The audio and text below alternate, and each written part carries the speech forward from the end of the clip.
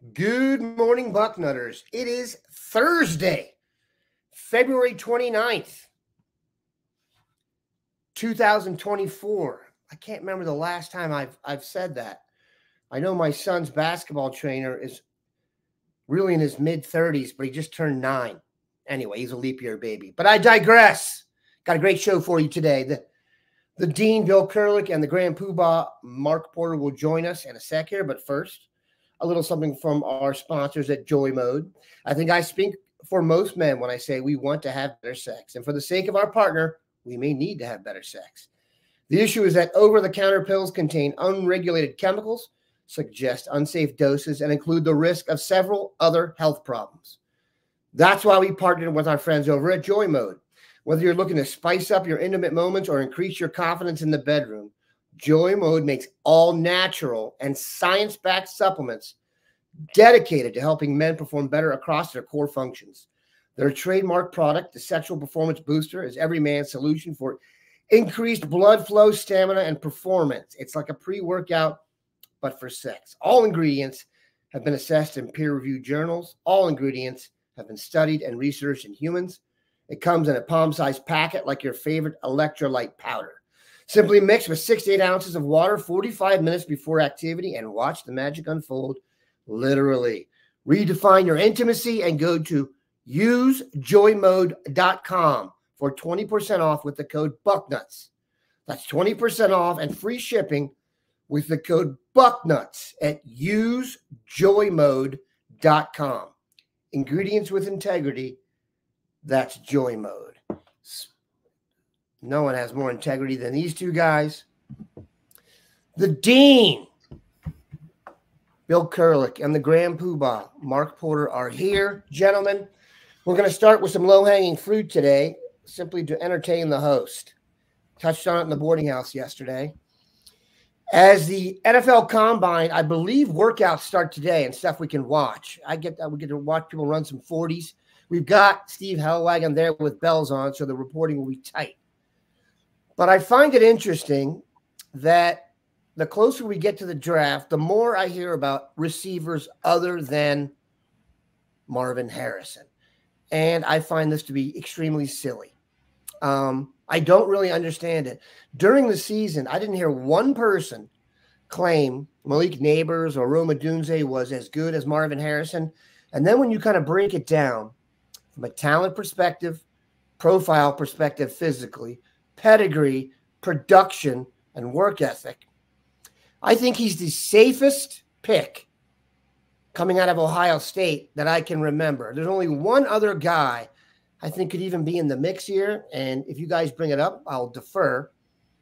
But Ohio State has become a place where if you are fantastic, you'll be an elite draft pick. Nick Bosa, I believe, was the second pick in the draft. Chase Young was the second pick in the draft. Jeffrey Okudah was the third pick in the draft. Marvin Harrison, by all projections, is going to be the third or fourth pick in the draft. I think he's safer. That doesn't mean he's going to be better. But I'm saying safer in that you're going to put all this money out. And look, if the first 3 picks are quarterbacks, the statistics will tell you 1.5 of them are going to fail. So that would mean Marv, to me, would be the more safe pick. I'm not saying I would do that. But in your opinion, is he the safest guy to come out of Ohio State? Bill, given your tenure, we'll go to you first. And gray hair and age, right? He's a very safe pick, but I got to go with somebody else that I was absolutely 100% convinced that this guy was going to be a star in the NFL. He is one of the 2 guys that I've brought up over the years as being the best high school player I've ever seen in Ohio. That'd be the Big O, Orlando Pace. I got it right here. I wrote it down just so I could prove that I knew that was the other guy I was talking about. Go ahead. He William. is my man. I've said over and over, he's the best I've seen in high school ever in the state of Ohio. Andy Katzenmoyer, I have him kind of number 2 probably on my list, but the Big O was incredible, and he was a first-round draft choice and is now in the NFL Hall of Fame. There was no doubt whatsoever in my mind he was going to be an absolute star. Mark, do you agree? Those two, as I'm cheating right now, looking at another screen of all the draft picks in Ohio State's history, I'm not seeing anyone I can put in front of it jumping off the, the big O, geez, oh man. And what makes that safe is offensive linemen are safe. I'm looking like at Zeke Elliott and Beanie Wells and thinking, man, those guys were safe. But they're running backs, and you never know with running backs. And that's a position that has that short shelf life, and guys come and go. But you A.J. Hawk and Ted Ginn, and I'm looking at some of these, Malcolm Jenkins and James Laurinaitis. I mean, there's some great prospects, but the big O, and, when you guys say Marvin Harrison's the safest, it struck me the other day when they say the Arizona Cardinals want him to be Larry Fitzgerald. Who was safer in the NFL than Larry Fitzgerald? I mean, who was more automatic and more productive and more of an upstanding guy and more of a hard worker? And I mean, those two could be superimposed, as maybe the NFL careers go on. I mean, Harrison has the size of Larry. Harrison's probably going to grow into that NFL body where he maybe thickens up and, fills out. And not that he's, pretty close to done. I'd say his, development is almost at its max as far as body size. But Larry was a big, thick guy, so I don't want to throw out that comparison without recognizing that they're not exact clones. But that's a pretty good way to say safe. Larry Fitzgerald. Not Randy Moss, not, the up and down or the off the field stuff. I mean, so I think when you say safe in this year's draft, the only reason he's going fourth is because people have to take quarterbacks, the first non-positional guy. And I think that speaks to a bunch of guys in a NFL personnel room who just want to say, hey, guys, you want to keep your jobs?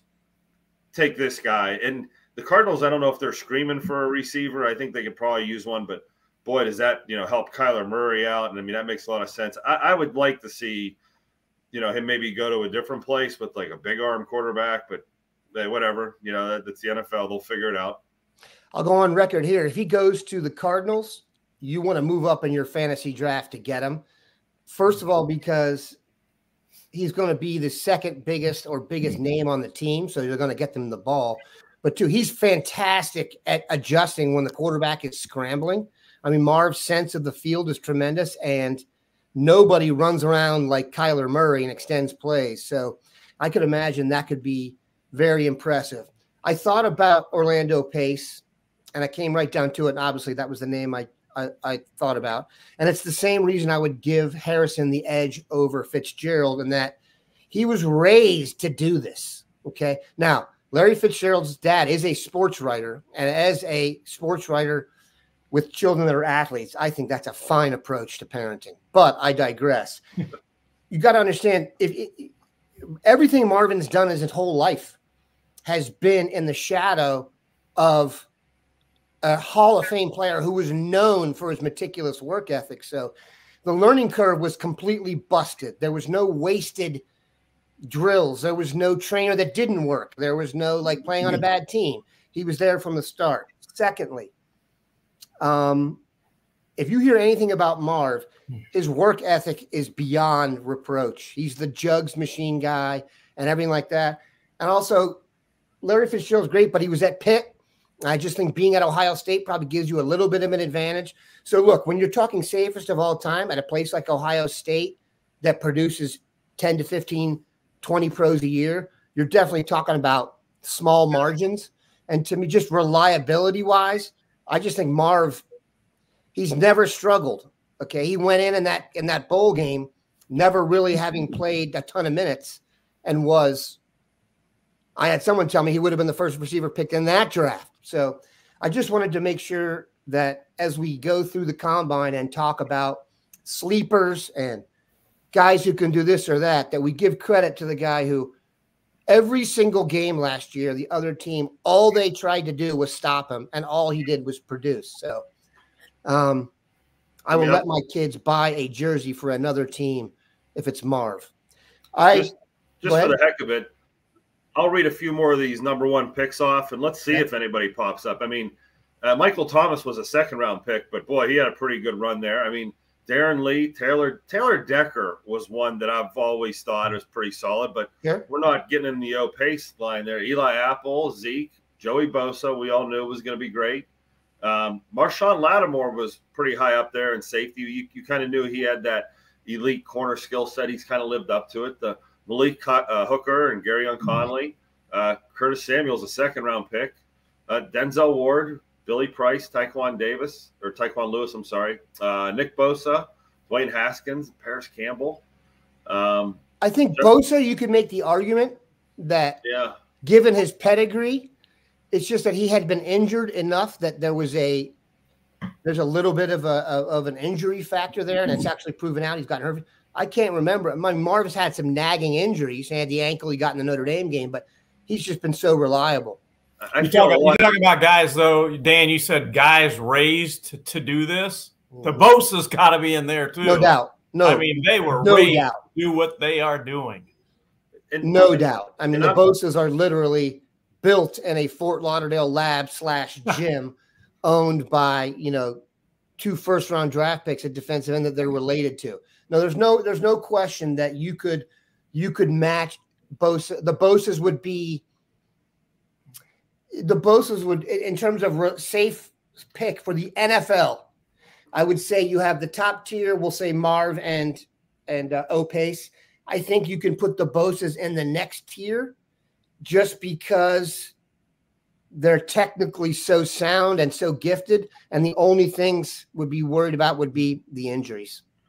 And as I read these names, I think I'm seeing more like flash and pop and star power out of some names than safety. And not that safety is a bad thing. Safety just means this guy you can't screw up. I mean, Chase Young, maybe that next. I thought so. Yeah, as I'm getting to these names, it's hard to when people ask me these questions, it's hard to encompass 20 years of draft history in my brain. But as I'm popping these names off, I'm sure the listeners and you guys are saying, "Oh yeah, there's another tier and another rung," and yeah.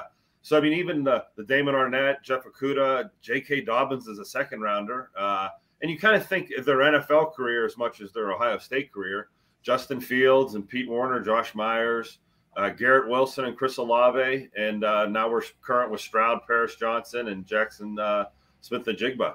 I tell you who'd be up there, Garrett Wilson.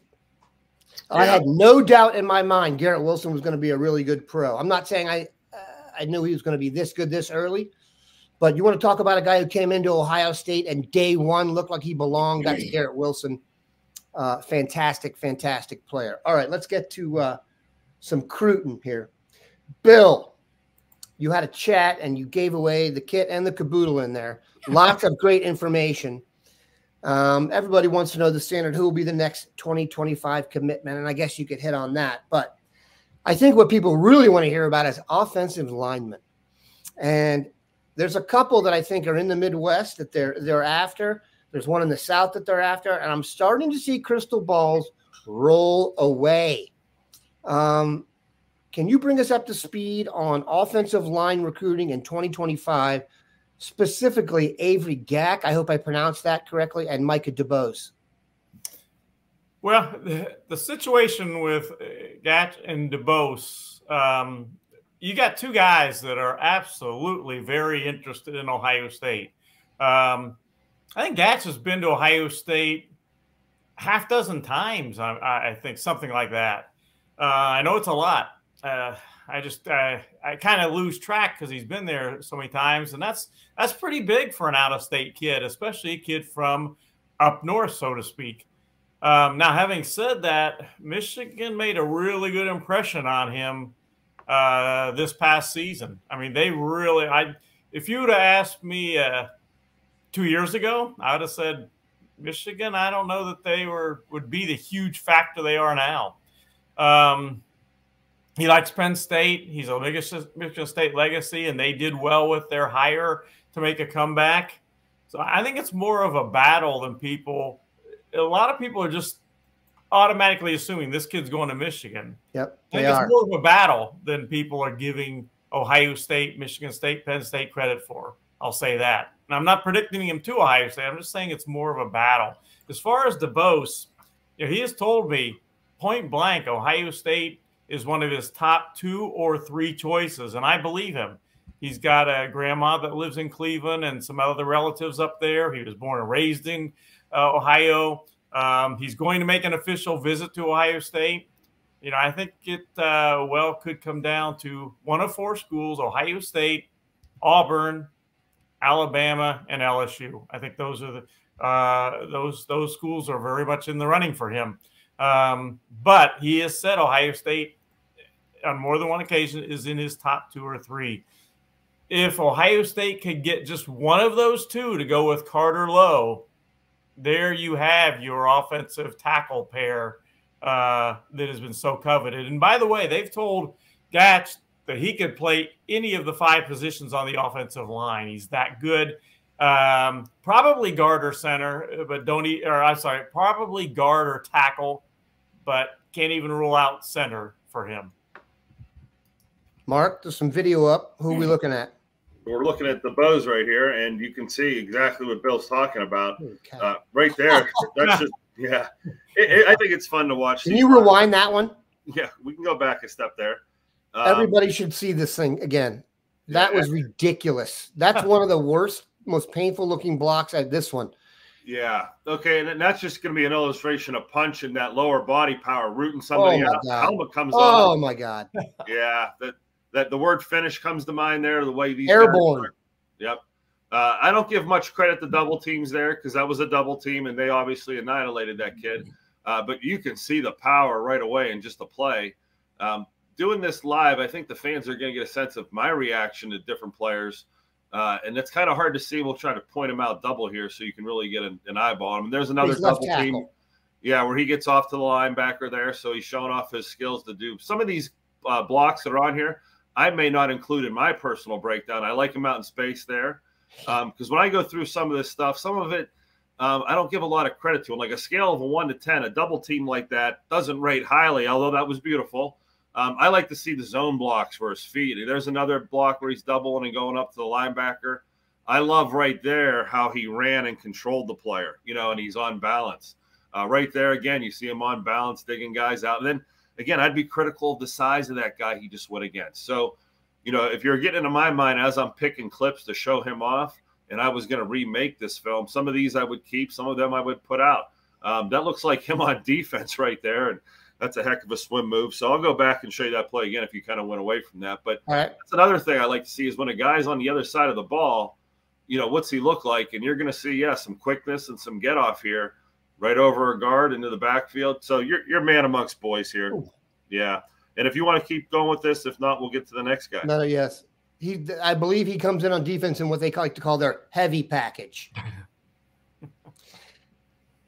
Bill, who was the I saw a crystal ball. Speak of DeBose here. If you already said this, I apologize, but I think he's had a crystal ball rolled for LSU.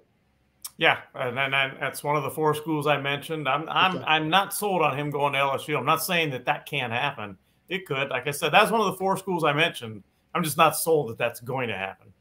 Which, by the way, who would have thought, let's say a year or 2 ago, that Ohio State would be doing this in Alabama? You got Caleb Downs taken away from Alabama, not a recruit, but still. You got Naeem Offord committing to Ohio State. Now you're talking about Micah DeBose as a real possibility. And I know he has an Ohio State or an Ohio connection, but thank you, Nick Saban. I mean, I go almost my entire career without Ohio State pretty much getting a kid from the state of Alabama, heading towards 40 years, and all of a sudden it's Ohio State diving into Alabama like crazy. It's becoming shtick because I've used the joke several times, but I enjoy it, so I'll keep doing it.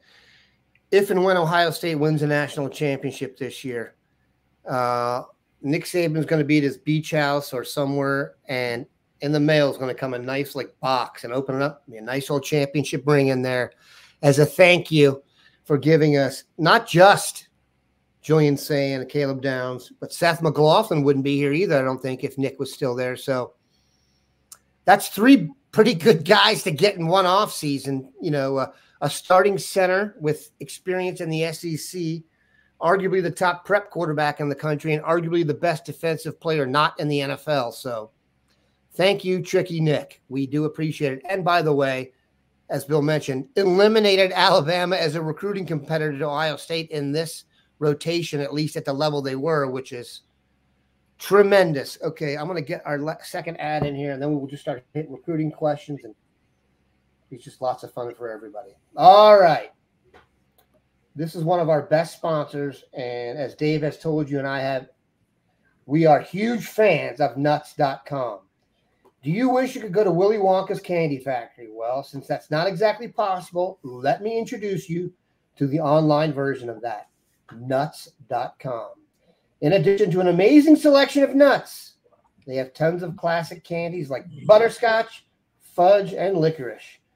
At the grocery store, you can get pecans, but you can't get bourbon pecans, sweet and spicy pecans, pecan brittle, or butter toffee pecans. If you're eager to try these, head to nuts.com to see the hundreds of different varieties of nuts they offer. Cashews, almonds, pecans, pistachios, dried mango, crystallized ginger and dates, jelly beans, jawbreakers, root beer barrels, and the like. The variety is vast at nuts.com. Right now, nuts.com is offering new customers a free gift with purchase and free shipping on orders of $29 or more at nuts.com/bucknuts. That's nuts.com/bucknuts. All right. Here's an interesting one. Trey McNutt is facing a possible one-game suspension from the OHSAA, the governing body of Ohio high school athletics, for participating in seems like a 7-on-7 or an all-star game of some sort. The rules are in Ohio, you cannot do this. Those rules are state by state. So he is now facing a one-game suspension. He's not psyched about it. He talked about it to Steve Wiltfong. There was a story up there recently. Do you guys have any developed thoughts on that? Could it possibly affect his recruitment? Mark, you can go first. Won't affect his recruitment at all. His judgment there probably wasn't the clearest. I'll go out on a limb and say that he shouldn't have done it. He knows he shouldn't have done it. It's been a rule that has been in place forever. No other players in the state of Ohio have ever done it. So when he did it, I think he knew he was trailblazing this path. And by his comments, it seems like he's a little feisty and willing to fight it a little bit. And I agree.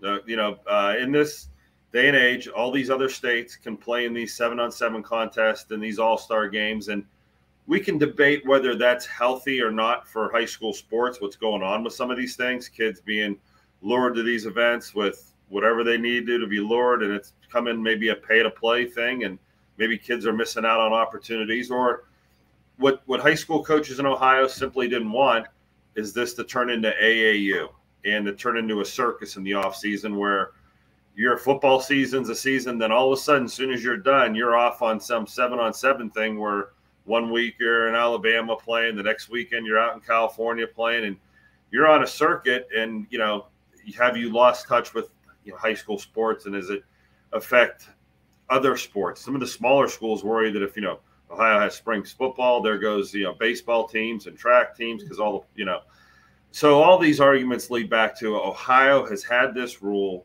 to try to keep it a little cleaner than basketball in other states. Okay. Now they have opened up a window from May 15th to July 31st where you can do all the 7-on-7s you want. So it's not like they're totally hammering these kids, and they have opened up practice day windows. And I'm saying the OSHAA, where in the spring where these kids can practice with their football buddies, with coaches there. And, we're not going to fall so far behind other states in Ohio, which is the argument. Back to McNutt, I know I, diverge a little bit. He understands that, yeah, he's losing out on competition and losing out on all these things. And the kids should probably be allowed to do this, but I don't know how you're going to make that rule where it doesn't turn into what NIL has turned into and some of these other things where we almost want to put the genie back in the bottle. So I think Ohio's take on this has been to slowly let the genie out of the bottle. I have young kids that are quarterbacks. They have played flag football at every tournament from East Coast to West Coast.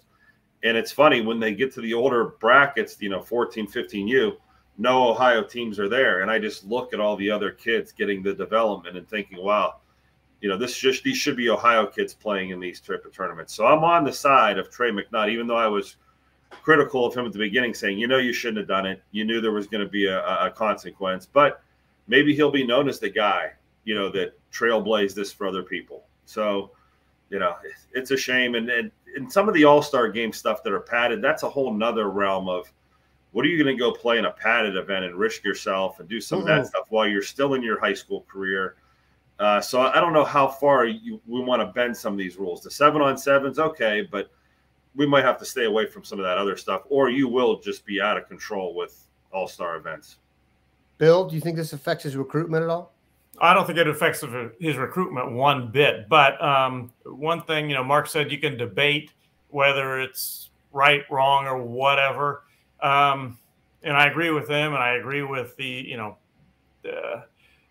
kids are being penalized to some extent in Ohio by not being able to do this. But one thing I will say is if he is suspended for a game, having been a high school coach in Ohio a long time, if that does happen, I would not bet the ranch that they can beat the rap, so to speak. I remember when I was coaching, looking at, we would go down and look at all the cases that would go before the Ohio High School Athletic Association appealing. And virtually every single case, denied. They almost literally never overturned one of their things. They were virtually all denied. So if he's suspended appeals, it's going to be really, really unlikely that it's going to get overturned, unfortunately. The OHSSA, like you said, they're like federal prosecutors. The hit rate's like 97%. They're not going to, the rules are pretty ironclad. I'm no legal expert. You can go read the high school rules and kind of follow them. So they're not confusing. That was my initial reaction when I saw this was he knew this. He knew. This was a trailblazing thing. This was, I'm going to make a statement for everybody else. And from that perspective, you're like, okay, kid, that's some, brass nuts there. But, I don't know at the end of the day where it's going to get him. And practically apply it. He's already got the offers. If he misses one high school football game, it probably does a disservice to his own team. But is it really going to affect him in the long run? I don't know. This is a good question. This guy's come up, Bill, and you talked about him in your Q&A today. David Sanders, the #1 offensive lineman in the country.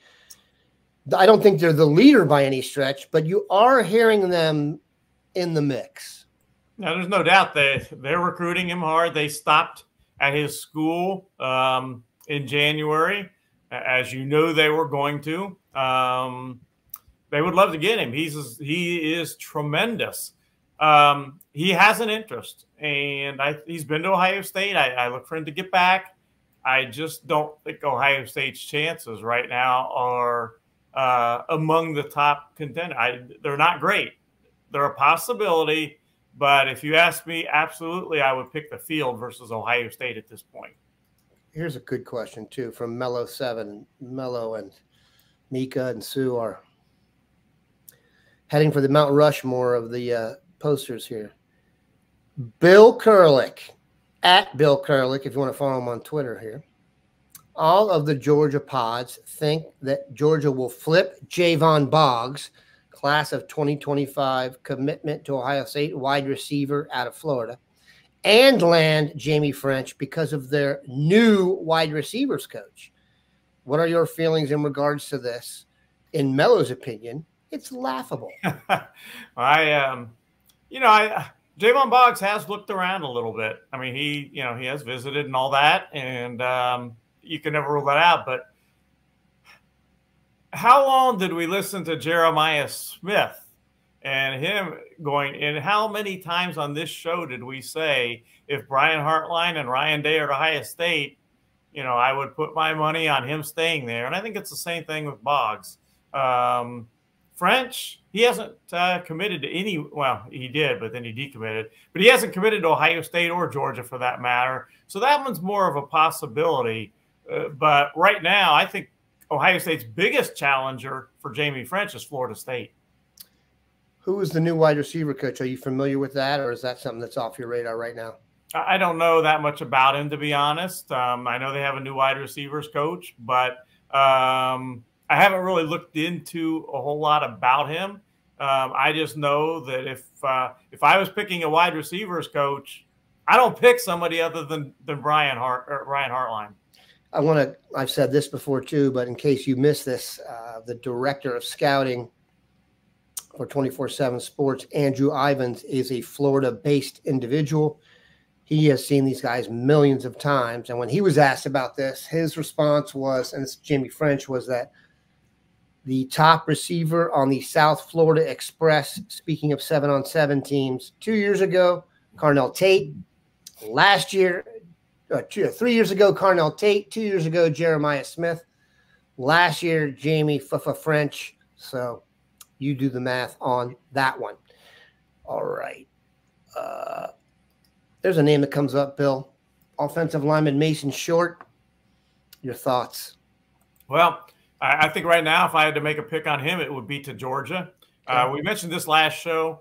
Do you think Georgia wants him? Well, Kirby Smart he was landing on a helicopter on the football field to go see Mason Short, and it did make a big impression on Mason Short. Ohio State was down there right about the same time, or maybe right before, to see him. He likes Ohio State a lot. They're in his Final Four with Georgia. So Ohio State has a shot, but it's going to be really tough to beat Georgia for Mason Short. Yeah. Very interesting. Ms. Sanchez has checked in with some thoughts on 7-on-7. We have slowed down the 7-on-7 because of the risk of injury. I am all over that. And here's another thing.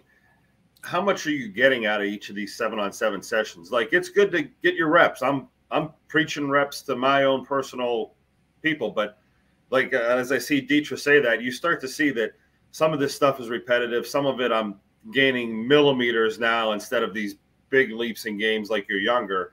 And then sometimes I think these recruits realize I've only been invited here because I'm being taken advantage of. I'm only being invited here. Yeah, so you're going on Twitter or TikTok. I'm not a talker, a ticker, or a talker, but and Mark does not like TikTok. These kids they love to be marketed, but what I don't understand is, and I've said this before, Mark, your rallying against TikTok has gotten quite extreme. But what I was saying was that, and I said this the other day when we were talking about, what's the goal here? And let's just use, Devin Sanchez as the example. He's already committed. Isn't the goal to commit to the best possible school and go there?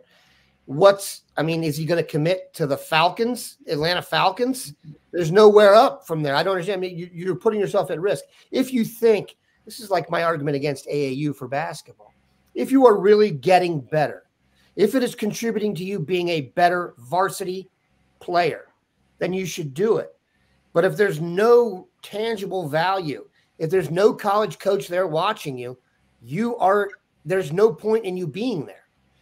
Now, and when I say kids fall in love with the process, they fall in love with someone like Bill tweeting out, "Hey, here was this kid at a 7-on-7," and then they love the comments and they can't get enough of the comments. And I've seen how they reply to the fan base. "You all love me. Give me some follows. And, if you really want me." And I'm like, that has nothing to do with this process. This is all fanfare. This is all hype. This is all, and it's all cute and fun. And I think people think I'm the get off your lawn guy when I start crying about, I don't like how they do this just for the hits and, the TikTok videos.